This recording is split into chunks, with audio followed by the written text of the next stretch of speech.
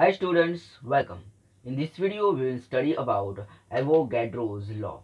So students, Avogadro's law is also called as Avogadro's hypothesis.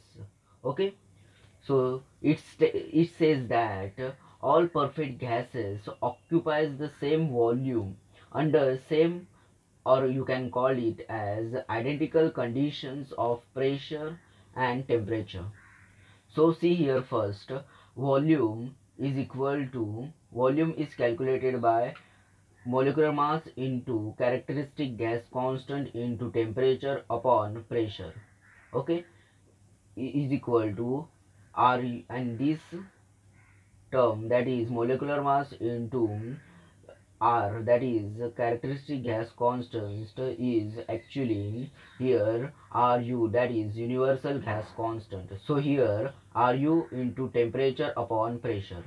So now see the value of Ru, that is universal gas constant, is here 8.31447 kilojoule per kg mole Kelvin. This value is common for all perfect gases, and temperature is here we have taken here 273.15 Kelvin, that is this NTP condition temperature. Okay, upon now here 101.325 kilopascal pressure, and this pressure is at standard atmospheric pressure. Okay, and after calculating we'll get volume is equal to 22.413 meter cube per kg mole. Okay, so here see now Avogadro's law,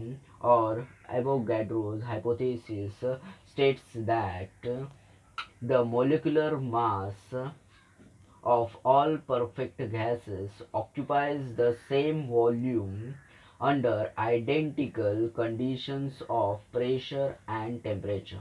Okay, so students, in this video we have seen about Avogadro's hypothesis.